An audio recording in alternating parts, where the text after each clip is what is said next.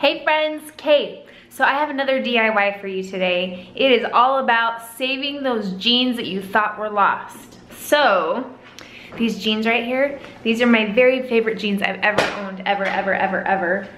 Love these jeans. They're my very most favorite. And so this is what happened though not too long ago. I put a hole in my jeans, guys.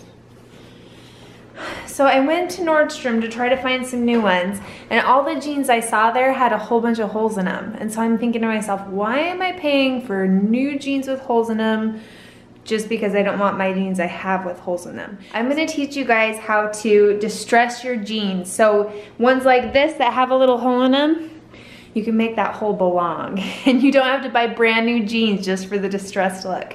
So here we go. So what you're going to need is a razor, a super sharp knife or a razor blade, and an old magazine that you don't care if you ruin. And then your jeans you want to resurrect. Because let's be honest, Amber is ridiculously cheap, and if we can do it ourselves, we do it ourselves, right? So you want to put your magazine in the pant leg that you're wanting to distress. And you can mark where you're going to distress them, but with me, I mean, obviously, I know where the distress needs to be.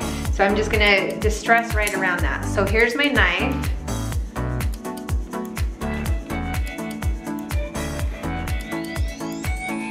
So I'm just gonna cut these little holes like this.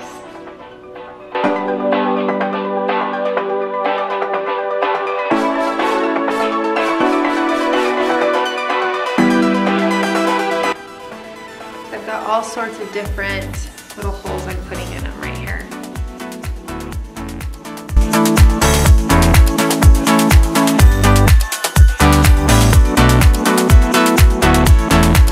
I'm going to do a little distressing up by the pocket. So if you don't want a hole in your pocket, move your pocket up so there's nothing underneath this spot right here. Make sure your magazine is up too so you don't cut holes through the back of your stuff. Let's do the other side.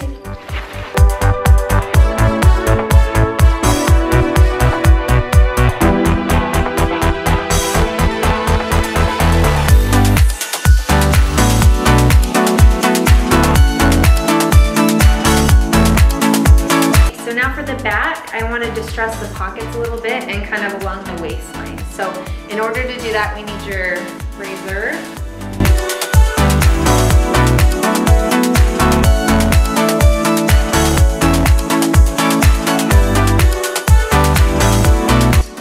And I think I'm actually going to do some on the pockets. Okay, you guys, now we're going to throw them in the wash. So we distressed them a little bit. Now it's time to see what they look like when we're done.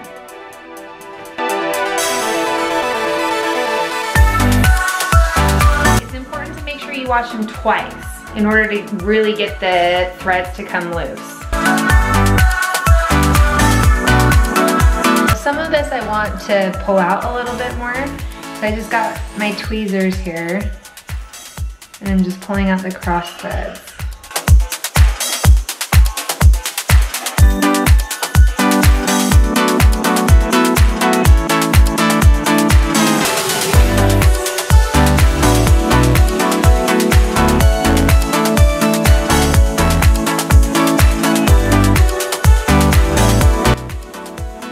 Okay, you guys, that's it. So thanks for watching. Stay tuned for next time. I'm gonna be posting these videos intermixed with vlogs and the live. So over the next month or so, it's gonna be a little bit crazy with all the family stuff we have going on.